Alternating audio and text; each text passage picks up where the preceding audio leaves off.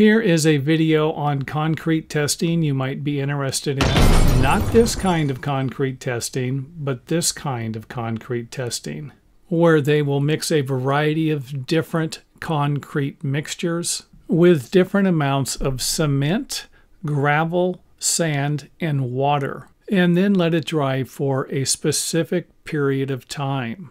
And then put it into a machine that is going to put a specific amount of pressure on this particular object until it fails. And then use that information to build a variety of different things, including your home.